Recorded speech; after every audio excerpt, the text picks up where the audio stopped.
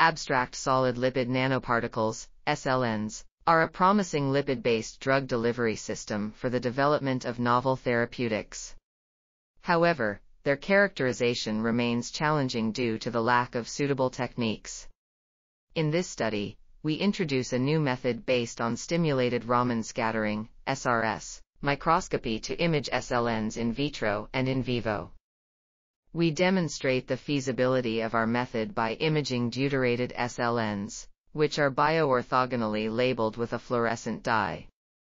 With this approach, we achieve ultra-high single-particle sensitivity, enabling us to count individual particles in vitro and in vivo. Furthermore, our method provides chemical specificity, allowing us to distinguish between different types of SLNs. Finally, our results show that our method has the potential to become a powerful tool for studying the mechanisms behind SLN's performance in drug delivery.